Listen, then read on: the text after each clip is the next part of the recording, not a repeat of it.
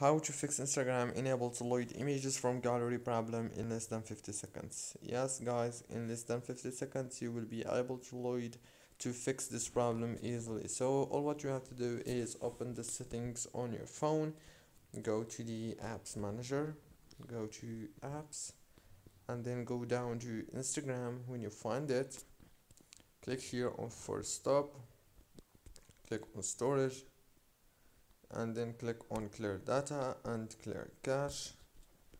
Go back again, and now click on power usage details, and then go to the power consumption alert, disable it, and then enable it again like this.